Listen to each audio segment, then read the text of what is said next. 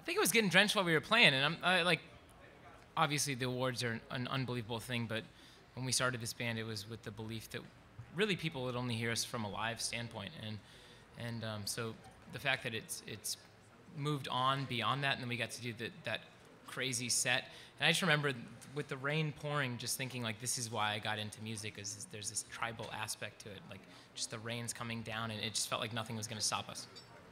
All right, question right here. Did you imagine this day, and was it all you thought it might be, winning these Grammys tonight? Dost, you have the most vivid imagination out of all of us. Yeah, you know, it's something that you grow up thinking about and dreaming about, and then after years and years of touring, you start to think like, this is cool, but like that's a different world that we'll never really be a part of.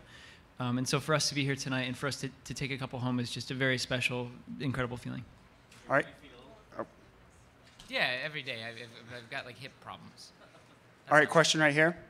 Nate, want to know, when you hear the name, your name announced, the group's name announced, what goes through your heart and mind? And also, I need the pronunciation of your last name.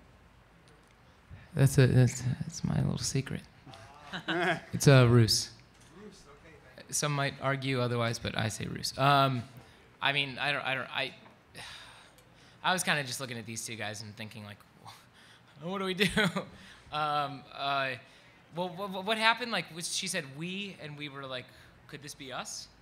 Do you remember the first award? Like we said R, and it still could have been We Are Never Getting Back Together. There were a lot of We Are, and then there was like a Young No was Direction when, or One Direction or whatever song that was like We Live While We're Young or something like that, and then Alicia Keys with Set the Girl on Fire or something like that. So it's always tough to know whether or not it was us.